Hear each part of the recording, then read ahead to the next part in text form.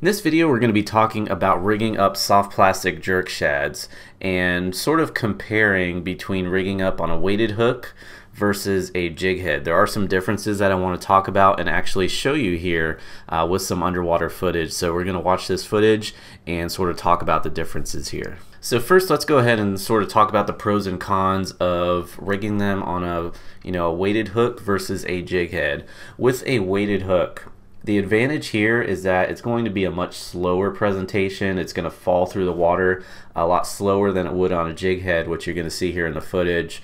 And also, you have the ability to rig it up weedless as opposed to a jig head. Now they do sell some weedless jig heads, but in my opinion, if I want to go weedless, I tend to want to go with a weedless hook such as the Owner twist lock hook. And then with a jig head, what's going to happen when your bait falls through the water, it's going to fall in a much straighter path. It's going to get down to the bottom a lot more quickly.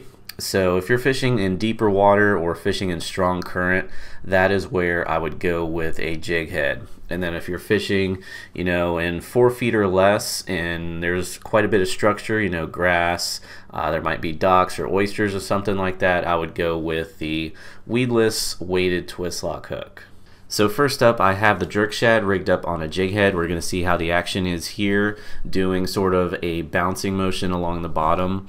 And what you're going to notice is that, like I said, the jig head falls a lot quicker. It's going to have a more erratic retrieve just because the weight is forward on the jerk shad. So when you go to pop it up, it's sort of going to dart in different directions and then fall straight back down to the bottom. And it tends to have a little bit of a spin on it as well, as you can see there. Now here's another angle here sort of coming at the side, so you can get a good view there. Again, this is the jerk shad with the jig head going along the bottom. And also, depending on the jig head, it's going to fall over onto its side, which I don't like too much. So if I'm going with a faster presentation, I want to get that bait down to the bottom pretty quickly, that's when I'm going to go with a jig head. Now next is some footage of the jerk shad rigged on a weighted twist lock hook or weighted hook. And as you're going to see here, it has a much slower presentation. You can see as I'm twitching that lure along the bottom, as it gets closer to the screen, you're going to see it twitches up pretty slowly and then it also falls down pretty slowly.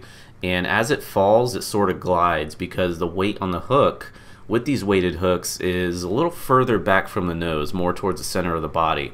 So as you can see there, that bait just sort of glides down to the bottom and just looks like a more natural appearance in my opinion, because when a bait fish is injured or dying, they're typically going to slowly glide down to the bottom. They're not really going to dart straight down. So if the fish are more active, if you're fishing in the spring or the fall, water temperatures are a lot more comfortable for those fish. They're going to be more aggressive. So something that darts around a lot more or falls more quickly is usually going to trigger a reaction strike.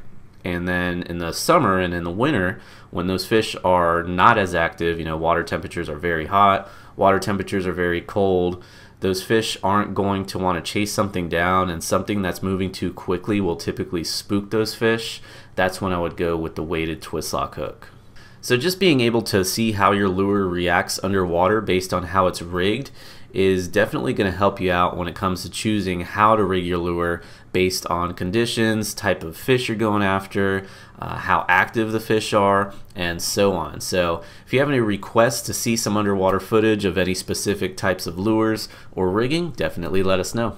If you are new to Salt Strong, we are the largest online fishing club for saltwater anglers, and we guarantee you 2 things. Number 1, you'll start catching more fish in less time. And number 2, you will save a ton of money on your favorite tackle and gear with discounts available exclusively for our members. To learn more, go to saltstrong.com and we'll see you there. There's something about the water that'll give you peace, all by yourself or with your family. Live Salt Strong and wear the line today.